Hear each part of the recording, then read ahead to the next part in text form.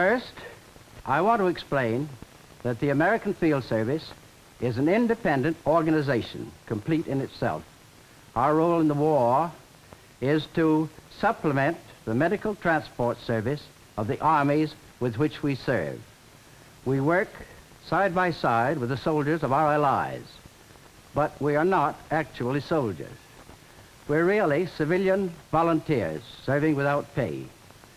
We carry wounded from the front lines back to the mobile dressing stations and the field hospitals. We don't fight. Our job is to save lives and to release other men for fighting by taking their places. Our record is an honorable one. In the 1914 war, we brought back over 500,000 wounded from under fire. In 1940, we served in the Amiens-Beauvais sector until France fell. We had our share in the Syrian campaign. And a month before the attack on Pearl Harbor, we had already sailed to join the British and Free French forces in the Middle East. And we've continued to serve there in ever-increasing numbers. And now, General Wavell has asked us to work with the British Army in India. We will need more men and more ambulances for that theater of war and for replacements in the Middle East. That is the one purpose of this film, to get volunteers. The other is to express our appreciation for the generous support already given us by so many individuals and communities throughout this country. The story, while necessarily incomplete, is nevertheless an authentic picture of the part American Field Service drivers have played in Montgomery's great victory over Rommel. The picture is called Letter from Libya.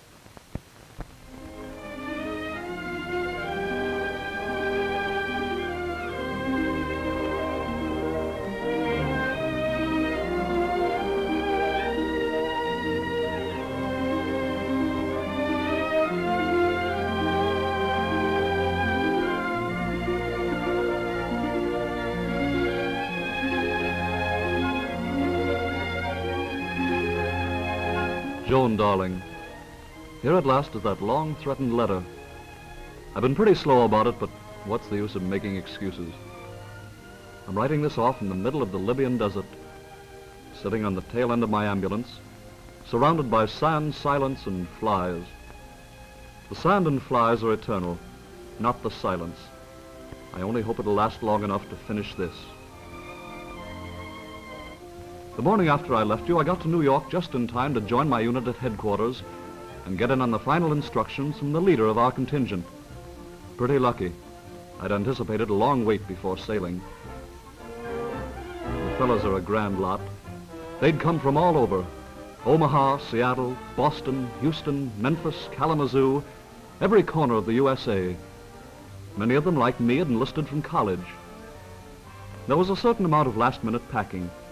Had to be sure the extra soap and razor blades were really there, and enough cigarettes. Bedding rolls had to be made ship-shape. Finally, the last strap was fastened. We shouldered our kits and were off to the boat.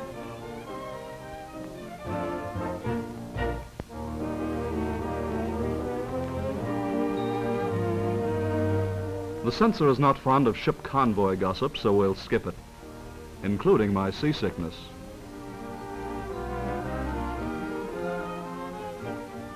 The main thing is that we got to our Egyptian port safely, and darn happy to be there.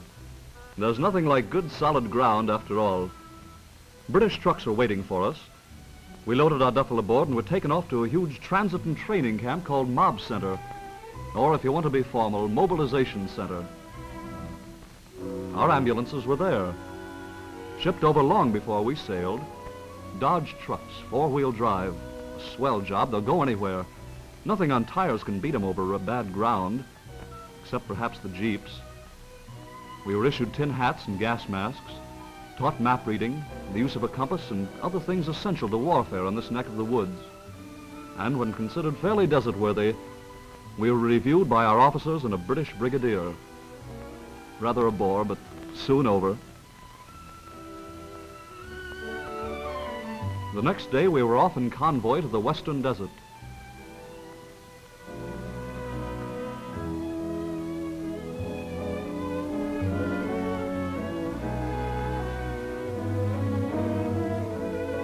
Everything went okay until the car ahead of me got stuck in the sand. Something that seldom happens to these four-wheel drive cars, but it happened this time. I drew up ahead of him. We rigged up a chain for a short tow. I don't like chains. A rope's better, I think.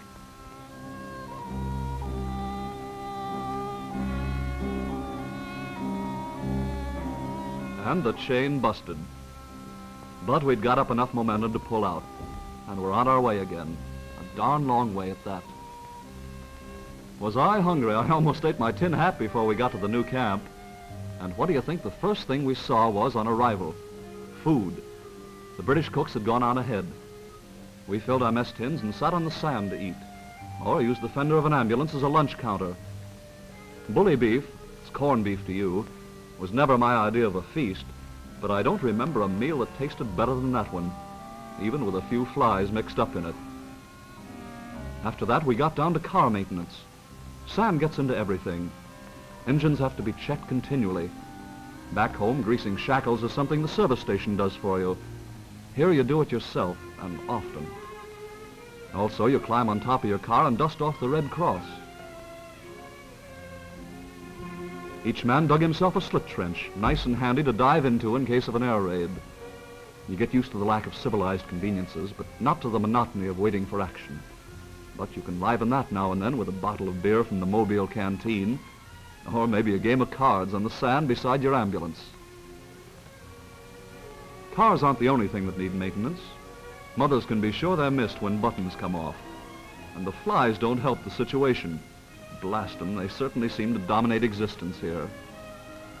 The literary-minded went in for a spot of appropriate desert reading. And even scraping the bristles off the old pan was a time killer.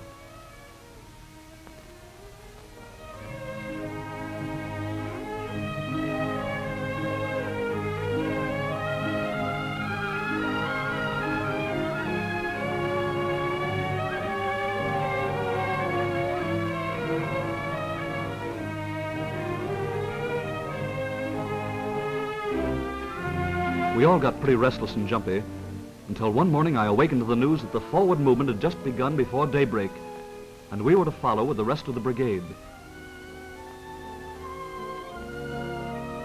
That meant spreading camouflage nets over the Red Crosses. An ambulance convoy going to the front has one definite message for enemy scout planes. It means final preparations for attack. Our officers showed the direction on the map. We checked up on the route ourselves.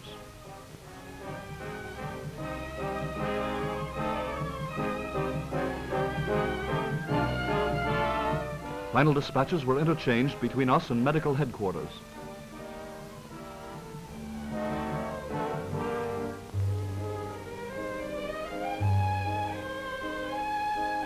I watched a South African officer put the spare petrol tins on his car. Petrol tins, gasoline cans. And the convoy was off. Oh, it was great. Trucks, tanks, and everything swarming away. There was a feeling of excitement in the air. You could see it in the faces of the men. I could hardly wait until the advance lot got underway and we could join in.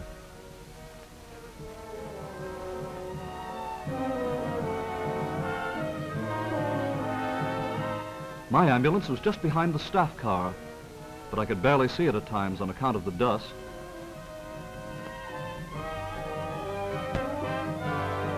We got to our new position, dispersed our cars far apart against air attack, and then lay doggo under a full moon. All about us was silence, that tense silence of breathless waiting until...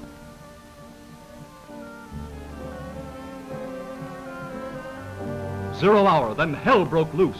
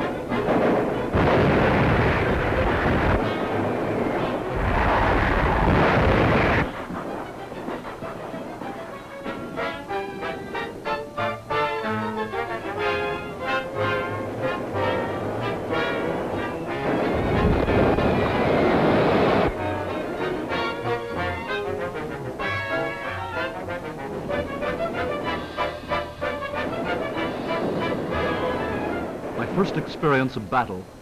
Terrific. And darn frightening if you want the truth. Then the worst part started, the casualties. Hastily treated on the spot, rifles used as splints, anything, until help came.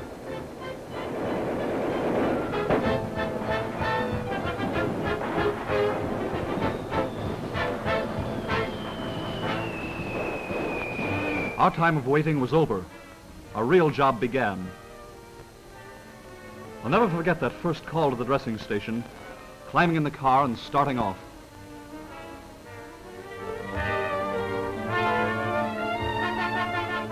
Our ambulance drew up in front of the tent, in which the British surgeons were just beginning the heartbreaking work that was to keep them busy night and day for a long time to come. British bearers brought a patient out, a New Zealand soldier, unconscious, doped with morphine to ease the pain. His head almost completely covered with a blood-stained bandage, one leg at a Thomas splint. He was put aboard the ambulance with great care.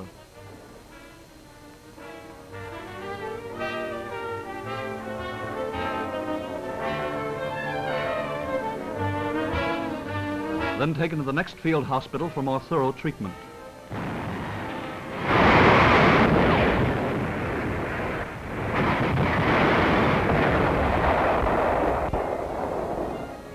Our ambulances were sent back and forth between dressing stations.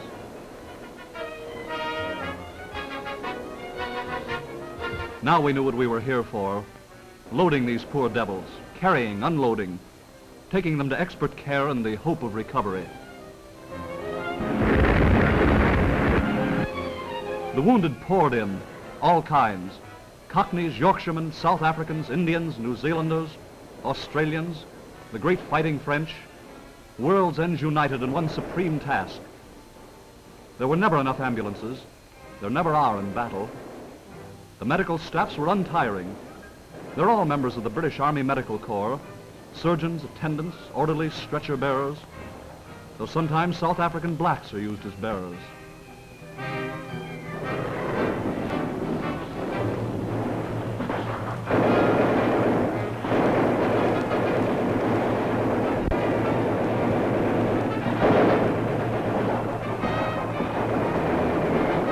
Along with each wounded man, a record slip was sent, giving his name, the nature of his injuries, the treatment already given, so that the surgeons at the next stop could carry on with no waste of precious time. There's never enough time. There are always men lying, waiting for treatment.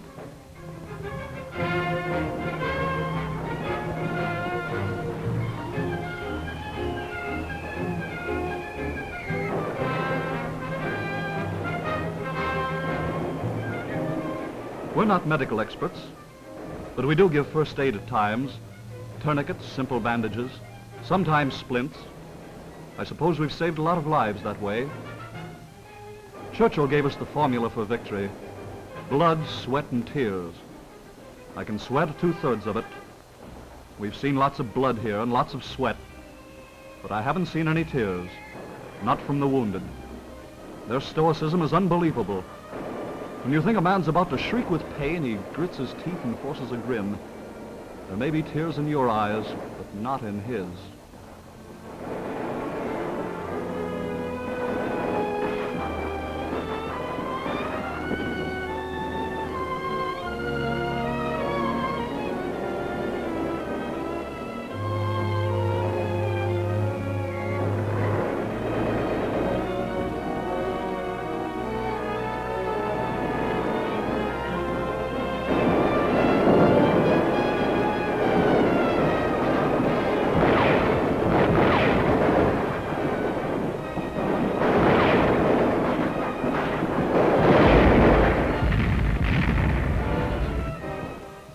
It was all pretty sickening and heartbreaking. Some of the wounded could walk by themselves, but most, so appallingly most, had to be carried. You knew that some cases were fatal, but you felt that many would recover and have another chance at life, perhaps even the chance to fight again. The one cheerful note was the arrival of the mail. I got a letter from you in the midst of the Alamein battle. You can't know how awfully much it meant to me, darling. I was pretty low then. Your letter pulled me together and made me see things straight. See that my job was everything. The job of taking these poor chaps to safety and comfort and expert care.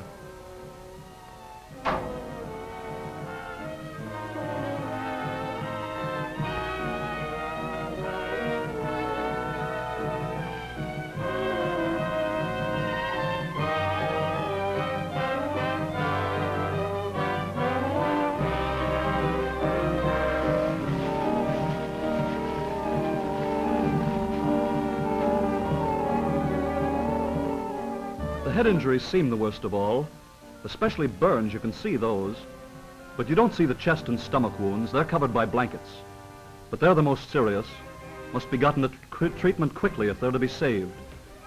I don't know what the percentage of salvage is, but they say it's good. It's great to feel that there are thousands of Montgomery's men alive today thanks to a bunch of volunteer American ambulance drivers. Our work went on to the accompaniment of a constant repetition of air attack, artillery, tank and infantry charges, the rattle of machine guns, the shaking of the earth from bomb explosions, and the wounded, always the wounded, until the Germans began to retreat. Then there were fewer engagements, longer advances, and an easing up in casualties, except when Rommel turned and snarled at us. Our main worry was minefields. There were plenty.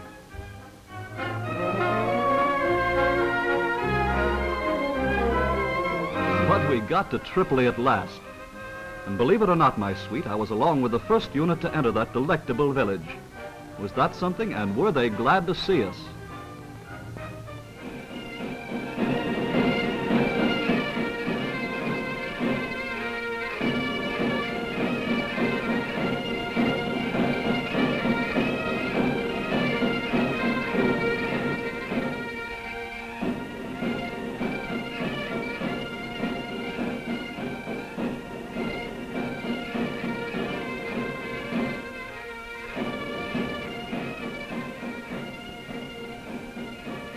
After a day or so in Clover, I was sent off to take the place of one of our drivers of the fighting French unit.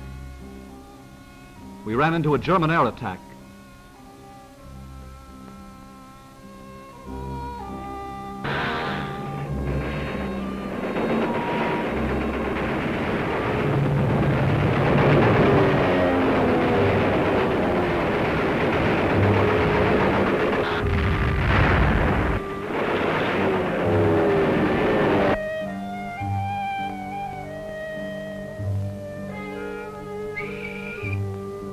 Then we got the signal to pick up one of the crew of a battery of 75s who'd been hit by a bomb fragment.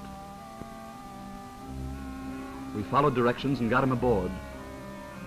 I wondered if he'd been one of General Koenig's fighting French who'd made that incredible stand at Bir Hakeim. I never knew, because he didn't regain consciousness in the car. But I have a hunch he was, and I hope that one day he'll be able to do the same sort of thing again for his France.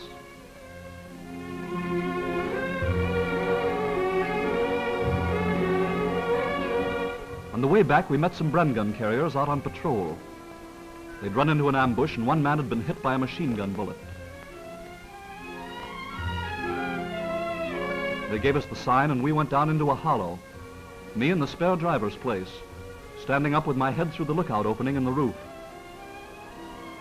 One of the Bren carriers brought the wounded man down.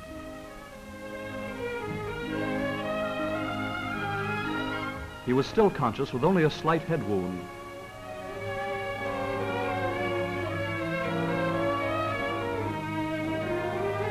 He was transferred to the ambulance.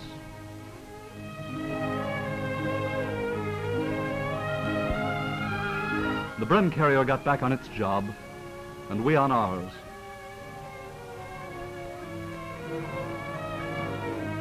Well, that's that up to now. You get the picture? Dull going sometimes, but not while the battle's on.